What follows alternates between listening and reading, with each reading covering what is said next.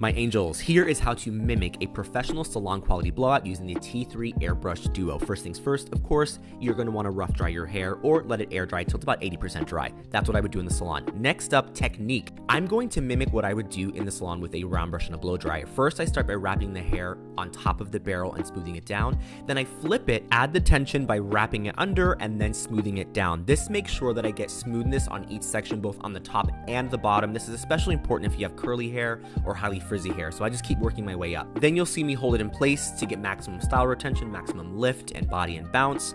I keep repeating that kind of technique over and over until I get to the very end and I'm left with a smooth, bouncy, shiny blowout.